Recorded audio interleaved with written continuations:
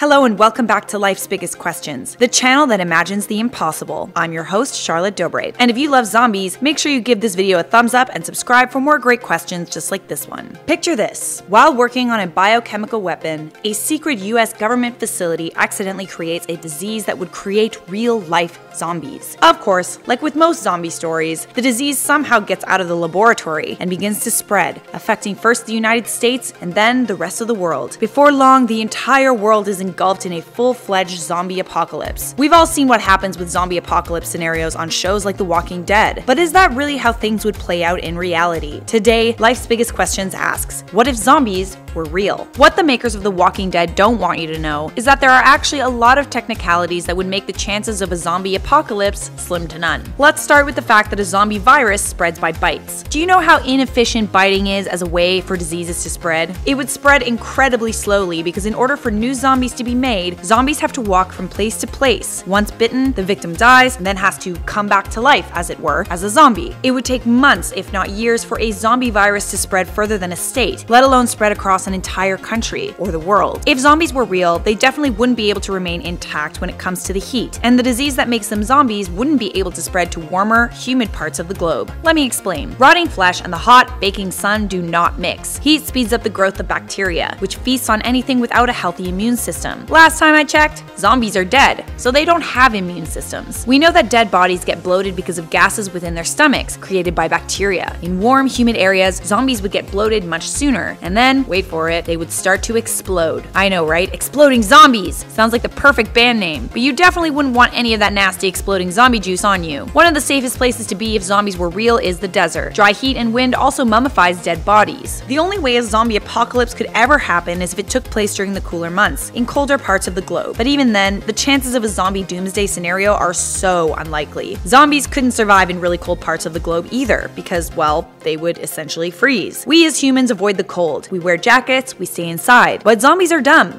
They don't know that walking around in the frigid winter will essentially make them rotting flesh popsicles. Flesh popsicles don't walk around biting people. They stay put. Have you ever noticed that whenever you see a movie or TV show about a zombie apocalypse, it always takes place after the military has been completely wiped out by it? Little to no explanation is offered for why the zombie virus was able to spread so quickly and efficiently without intervention. In reality, this wouldn't happen. In response to a zombie apocalypse, the military would undoubtedly intervene and likely stop it from getting out of control. There is no way a zombie situation could not be contained by a really powerful military intervention. If the army can kill millions of armed soldiers, there is no way a bunch of dopey zombies could stand a chance. Zombies don't know how to hide. They can't run very well, they can't use guns, and they have no idea when they're in danger. They just mindlessly lurk around looking for living things to bite. And furthermore, the United States has an armed populace. Almost half of American households have at least one gun, and 14 million people have hunting licenses. I'm not the biggest fan of the Second Amendment, but it would definitely come in handy in the event of a zombie apocalypse. And lastly, there are really hardcore government organizations that exist that take the spread of diseases very seriously. Take the Centers for Disease Control and Prevention and the World Health Organization. Whenever there's a disease outbreak of concern, flights are canceled, you can't travel across borders. A good example, when the SARS outbreak happened, only 43 people died in the US. There is no way a slow spreading disease like zombieism would claim so many victims simply because there's no way it could spread very far without intervention. So fear not, dear subscribers of Life's Biggest Questions. If zombies were real, they wouldn't be real for very long. For now, I'm Charlotte Dobre, and you've been watching Life's Biggest Questions. If you enjoyed this video, you'll love our playlist, Biggest What Ifs, clickable on the screen right now. As always, make sure notifications are turned on by clicking the bell, and we will see you in the next video.